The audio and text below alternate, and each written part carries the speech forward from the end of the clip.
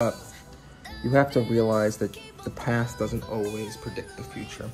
And I think the prices for the DVC points now, comparatively than they were 10 years ago, 5 years ago, is almost comparable now to just paying it with cash. I mean, how much more are you really saving and how much more complicated DVC is comparatively, like, to an outsider. I kind of understand it now with all the vlogs, and I think the DVC channel that they have, that there's online, a lot of DVC channels, explain it very well so you can get accustomed to the language and the lingo and everything else. But how much trouble are you doing basically getting re-educated on that DVC program and putting up all that upfront money?